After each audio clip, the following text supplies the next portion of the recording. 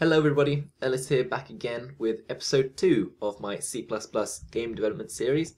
In this episode, I'm going to be covering variables, just the basic ones, and debugging in Eclipse, because both these are really important concepts for when you're programming.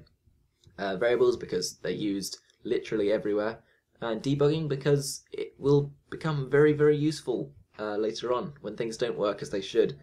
And you can find out why pretty quickly. So let's get started straight away. I'm going to make a new project with File, New, C++ Project, and I'm going to call it Variables. Now for this first half you don't need to copy what I'm doing, I'm just going to be explaining things, but for the second half of this video copy along because I'm going to be showing you what debugging is. But for now you're fine. Just notice that I did click Cygwin here because we installed Cygwin last time. And just go next or finish. Now you see it's opened up on the left here with a variables project, and we're just going to right click that and go to new file. Now in the file name I'm just going to write main.cpp. This is just by convention. The main file in C and C++ is always called main. You can call it whatever you like, call it that if you really wanted to, but we're going to go by the convention and go with main. And the .cpp is just so we have syntax highlighting for C++. You can use whatever you like, but you won't get the same highlighting if you don't use CPP. And we're just going to hit finish, and it will open up here with a blank file. Now in this file, I'm just going to be writing some comments about the different variable types. There are 8 main types that you'll be using. You can make as many types as you like with classes, which I'll get onto in a later episode. But there are 8 fundamental types, and I'll write them all out now in order of size and roughly grouped. So the smallest is a bool, or a boolean, and I'll just write them out first and then I'll explain what they are. We have a char, a short, an int, a long, floats, doubles, and a void. Void should really be at the top, but I'll get onto that. So you notice I put these into 4 little groups here. There is a reason for that, and we'll get onto that now. So this first type, the bool or the boolean. A boolean type is, well, it's kind of special in that it only takes up a single bit of memory, or it will take more than a bit, but we can only store a bit of memory in there. So it's a 0 or a 1. So this is a very useful type because the 0 or 1 could be looked at as a false or a true. So obviously I'll put this into the context of making a game because that's what we're going to be doing in this series. If you imagine we have a player and we have him somewhere in the world and he's just standing there, and we want to have a variable that stores the information of whether he's gone through a door.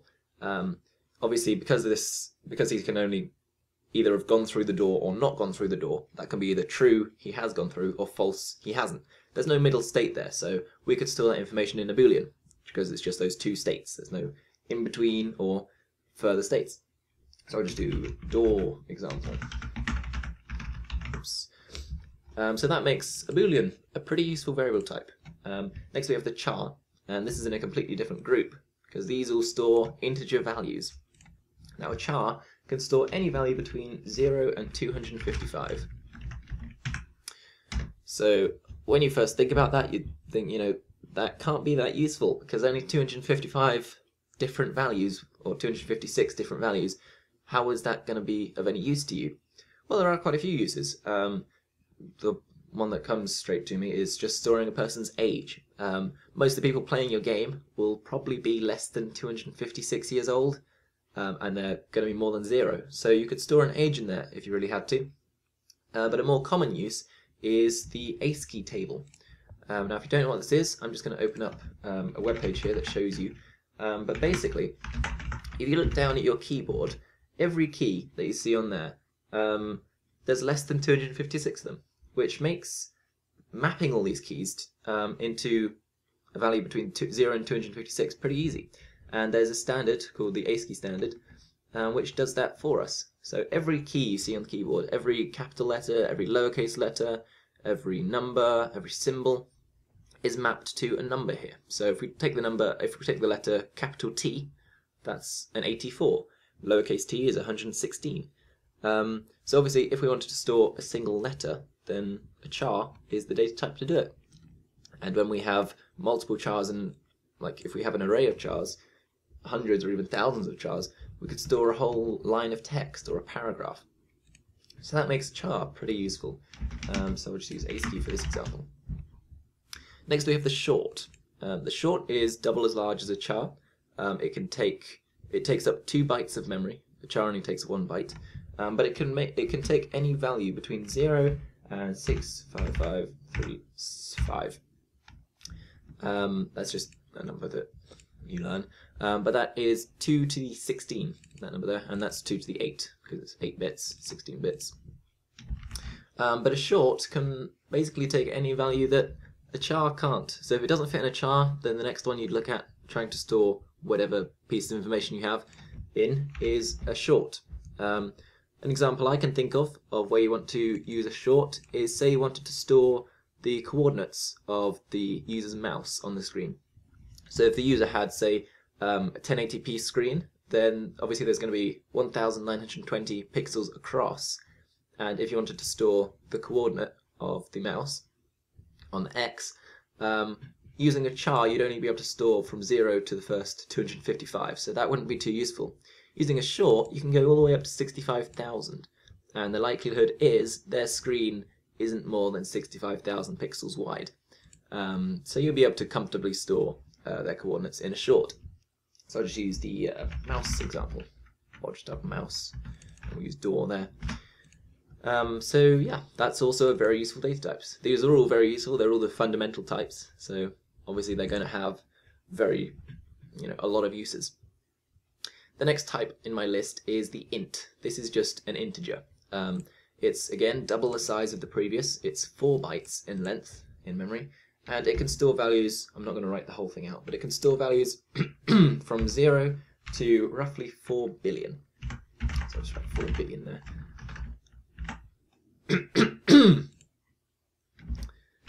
So edit that out, please.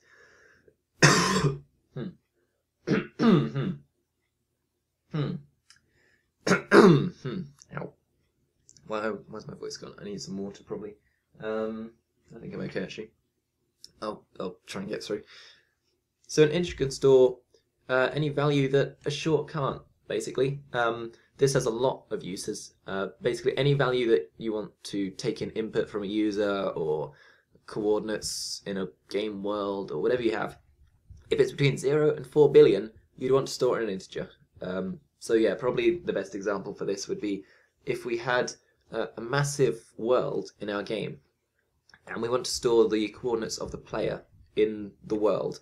Obviously they could be miles into the distance. There could be millions of, if we had 1 unit as a meter, they could be millions of meter from the origin point. So it'd be useful to store their coordinates as an integer in that scenario. So I'll just do xy coordinates. XY coordinates. Okay. And the last type in this group is the long. Now a long is double the size of an integer. It is 8 bytes of memory, and it takes much bigger values, 0 to 18 trillion. So that's 18 billion billion. So essentially anything you can't store in an integer, you can probably store in a long. So that's where they're pretty useful. So that could be one use of this, which is used quite a bit, is in the clock, when you're trying to store the clock value of the computer. The value here, you can't really see it very well because I've got the bar at the bottom, but the date and the time can be put into one long number, and there's a system that's known everywhere called the Unix timestamp, which is just traditionally used in computers and everywhere, that will store the date and the time as a long number, and you can encode it and decode it and put it back and forth just by using that one long number. So that's where the long comes in handy, just anywhere that an integer can't handle, or in Unix timestamps. So I'm just going to write anything else. Oops, sorry about that. My recording cut off a little bit early there, and I didn't realize until now. So I'm just going to go over that last bit again. This last group here, is different to all the rest because these two values can take real numbers instead of just integers. So all these four can only take integer values. By that I mean if you tried to store the number 3.5 in a char, although it does fit in this range here, you'd probably only be able to store the 3, and when you try and get that back, you'd only be given the 3. The 0.5 would be lost. Float and double, however, they can take real values. They can take decimal numbers, and they will store them. The float here can store numbers between, I've got it here on the other screen, because you don't really need to remember this, just know that it can store pretty much any number you throw at it with moderate precision. The smallest number you can store without losing precision in a float is 1.17 times 10 to the minus 38, which is quite a big number, or quite a tiny number even. 1.175 times 10 to the minus 38. That's tiny. If you don't know what that is, that's scientific notation for a very, very tiny number. And the biggest number I can store is 3.4 times 10 to the plus 38. So yeah, both of these are really, really wide apart. You can store pretty much any number you throw at it in here with moderate precision.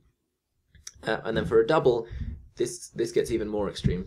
In a double, you can store almost the same value, but it's 308 and 308. So you can store pretty much anything you need to in either of these fairly comfortably, knowing that it will store. So long as you're happy to lose the precision. If you had 5 billion 0.05, you'd probably lose that 0.05. But if you happen to lose that, that's just what you've got to deal with. This last data type that I've left here till last is the void type. I left it till last because it's not really like any of the others. It takes no memory for the value of this void type because it can't take any value. Now you may be thinking that sounds so pointless. Why would you ever have a variable in the void type? And yes, I agree. You wouldn't ever have a variable that is just a void type because that's pointless. It doesn't store any data at all apart from the name of the variable, which doesn't even get stored. So on its own, it is a pointless data type. But when you use it as a pointer, which I'll get onto in a minute, then it becomes very useful. And I'll show you why when we get onto pointers in just a minute. So I think I might show you that now, actually, how to actually declare all these variables. And then we'll get on to debugging as well. So we're going to define a starting point for our program here with int main. And I'm going to get on to what this means next episode. But basically, this is the starting point of the program. This is where everything starts. Anything between these two curly brackets will be run when your program starts. So in here we can define variables, we can give code to run, we can put anything we like, and it will run as the program starts. So in here I'm going to define a few variables.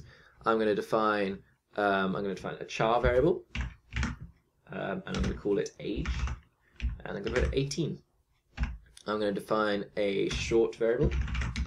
I'm going to put, what should I call this variable? I'll put x position. Oops. And I'll put this as 300. And I'll put one more. I'll put a float, and I'll call this pi, and we'll do 3.14. Right. So these three variables, I've defined them here. You see there's no errors that came up, no orange exclamation marks, no red exclamation marks, meaning we have a syntax or other kind of error. So that's all fine, and I'll explain how this works here now. So, just when I'm defining these variables, the first word I write is the type of variable that I want, and you see it's gone purple and slightly bolder than if it wasn't actually a type. And that's because it is a type, and it means that the next word that you find is the variable's name, and the next word we find, in this case, is age. So we're declaring an age variable, of the char data type, which means it could take a value between 0 and 255, which is what we did. We said this age is 18. So later on, when we refer to the variable age, it's going to get this value here.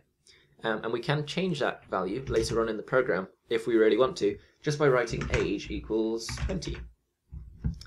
And this is going to make it so that from here to here, whenever we refer to age, it's going to get this value. It's going to say that age is 18. But anything after this line is going to have age as 20. So if we were to make it print the age here, we get 18. Print the age down here, we get 20. Pretty self-explanatory. The next line I have here is just the same again, but with a short. So I've given data type short, I put a space here. I've said that the variable name is xPosition, and I've given it a value of 300. That's fine, and float is exactly the same, but with 3.14. And notice that every line has ended with a semicolon. That basically means that I've finished whatever I'm writing here. I've finished this declaration, and I'm ready to write my next thing. And that is one of the reasons we have a semicolon, is if we were to write two definitions on the same line, like this, there's just a separation between them. So without that, we'd get an error, because we're getting 18 short. Age is equal 18 short, and then it doesn't know what this is, and it just gets very confused. And we just confuse the computer like that. So semicolon means we've ended the declaration, and we're ready for our next statement, which is another declaration in this case. So the next point I'm probably going to bring up is white spaces. And you notice here that I put a few white spaces in. I put a new line here, I've got some tabs, I've got some spaces between here. White spaces can be as big or as small as you like, so long as you remember to include them. So when we're making this declaration here of age, we have a white space between char and age, because we need one. Between the variable type and the variable name, there needs to be a white space, but it can be as long as you like. You could have 10 spaces if you really wanted to, you could have a few tabs in there, you could even put a new line if you really had to. And it would still just go char, and the next thing we find is the variable name. It would just go, go, go, go, go, go. We found the age, so we're defining the age as a char, and then we could have as many spaces as we like again, as many as we like again after this, and it will work fine. Because white spaces can be as big or as small as we like, as long as they're there. So that's just an important point to note, that may come in handy later on when you find your code is a little bit scruffy and you want to clean it up. You can align all this nicely, and the program will work just fine, but it's just a little bit easier for you to read. Yeah, so that's white spaces covered like that. Now you notice in this line 20 here, when I've redefined age, the reason I can do this without saying that age is a char is we only give a variable type when we are first defining the variable. When we're redefining a variable that's already been defined earlier in the program, you don't need to give the type again. You just need to give a new value, because it could infer the type from the previous definition there.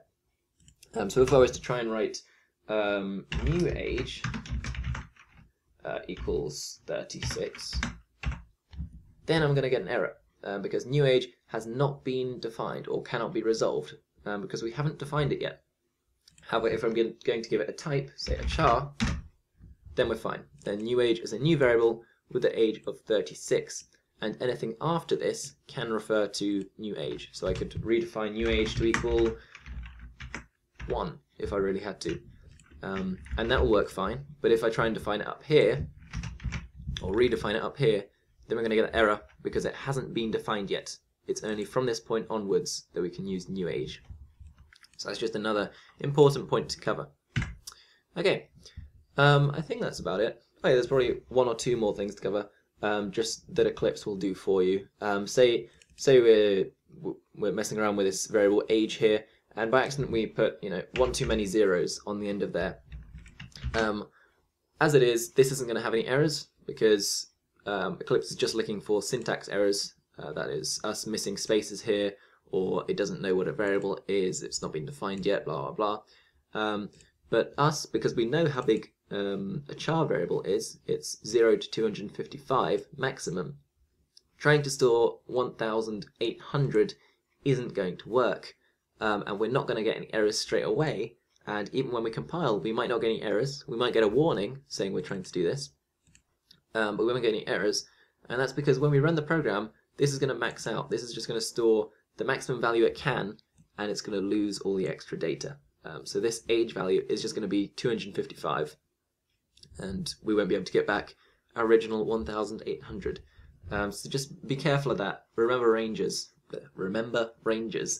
When you're defining variables and when you're redefining variables, that they must stick to the original range of the data type. And that's also true for when you're using, when you try and put, say, a floating value or a real value into a non-real data type. If you try and do this, you will only be able to store the 3. The 0.14 will be lost, and you won't get an error about that. You might get a warning, but just bear that in mind. If things don't work, that's probably why. Check your data types. Okay, so that's that on variables. That's pretty much everything we need to cover. We will go over a little bit more in a future episode covering arrays and pointers. But this is the basic knowledge you need for us to be able to move on to debugging in Eclipse.